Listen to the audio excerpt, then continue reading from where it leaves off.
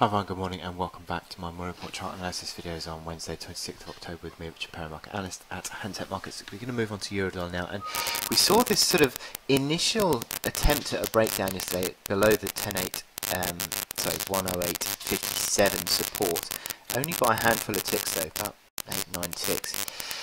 Then we had an intraday rally, and since then the dollar started to retrace, and I think the euro is an outperformer in this move.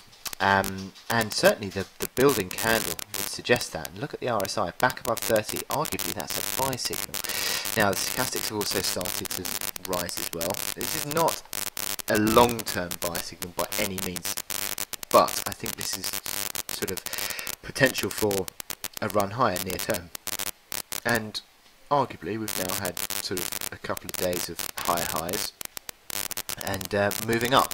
Now, the move above 109 big figure resistance is arguably a small base pattern as well, which again potentially sort of targets 109.50. So I think a move back towards 109.50 is certainly within the realms of possibility. Now look at these hourly momentum indicators. RSI above 60 for the first time for a while, actually for a week and a bit.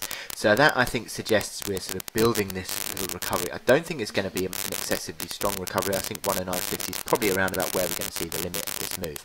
But I think little recovery could well now be seen, and sort of building from the 108.70 support that we saw today, and it is pushing out. So 109 figure I suppose is near-term supportive, but 108.70 clearly is sort of the reaction over today, so that needs to be holding as well. But I think certainly that this could be a little unwinding move. Ultimately, I think that it's going to be sold into 109.50 towards 109.50, 110.50. I think it's 100 ticks of pretty strong medium-term resistance now, and I think that will be sort of the area where you start to see the next sell signal, which ultimately will drag you back below the 108.50 area towards 108 big figure, which is a long-term key support.